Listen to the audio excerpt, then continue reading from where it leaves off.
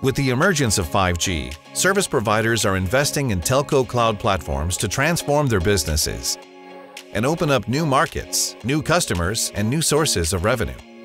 In this demonstration, you'll see how Contrail Cloud is used to build a horizontal, pre-integrated NFV software platform, and how easy and cost-effective it is to use Contrail to spin up edge computes in a distributed edge cloud environment.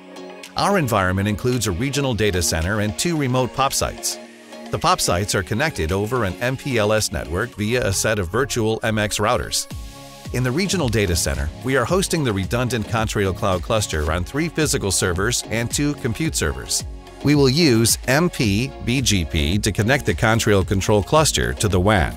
This extends BGP networking to our local compute nodes via the MPLS over UDP overlay. The Contrail command interface allows us to easily take inventory of the environment. Here we see there are 2 compute nodes and a redundant control plane cluster shown by the 3 control nodes, 3 analytics nodes, and 3 config nodes. To establish network reachability, we first create a regional data center virtual network instance using an IP subnet. Then we create VMs on each of the servers and assign them to the regional data center network. Finally, we define the MPLS route target of our network, and Contrail takes care of the rest.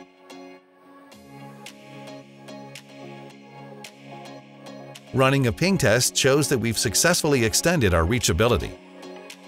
Using our centralized Contrail cluster, we establish remotely managed subclusters into each of the 2 remote sites. We use the Contrail SDN controller to extend MPLS across the network. In Contrail command, we see 2 additional remote compute nodes we added to each of the 2 remote sites, making 4 total in the test environment. We also see 2 redundant control nodes we added as well, increasing our total number from 3 to 7. These control nodes act as centralized routing masters to the remote edge computes for the 2 POP sites.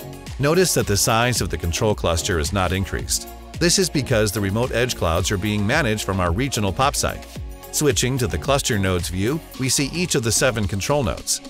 And from the compute node view, we see each of the VM compute nodes. Back in Contrail command, we have already created 3 autonomous subnets, 1 for each location. We are going to assign each VM to a network, then define and deploy a networking policy that will extend reachability to some networks while blocking reachability to others. Moving to instances, we can easily assign our VMs into a subnetwork.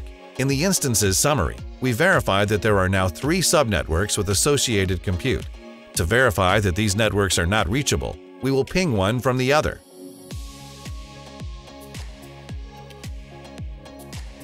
Now let's add a policy to enable network reachability. First, we define a policy named Allow Inter-VN and assign the rules for reachability.